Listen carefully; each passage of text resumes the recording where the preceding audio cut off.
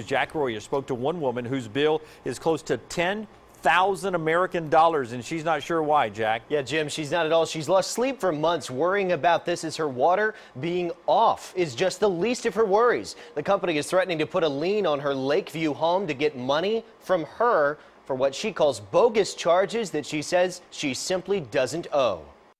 Nicole Sloan's water has been shut off for weeks, despite her will to pay her bill.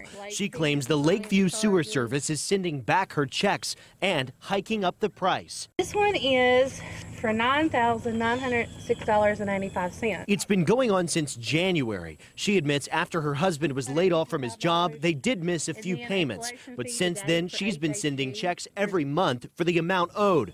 Until that amount went up, dozens of added charges and several bills totaling over $10,000 apiece. The only thing I know is it's crazy to pay $92 for this year and then get a close to $11,000 bill. The sewer company doesn't have a listed permanent address, just a P.O. box where Sloan sends her checks. It's a private company that's supposed to be governed by a four-person committee.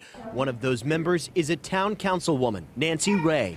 The mayor says that's clearly not working. They are the ones that have control over what's done. I'm not sure that that's happening here in Lakeview. His solution, set up a task force to investigate. The mayor says that's his first step to solving what, for some families, has been a crisis. Sloan just wants the padlock to come off her water line. And I want it to where my water is turned back on because I pay my water bill. I don't owe the water company anything. I just want it to where everything is fixed. Months of anxiety over sewer bills for Lakeview residents just trying to get out of hot water.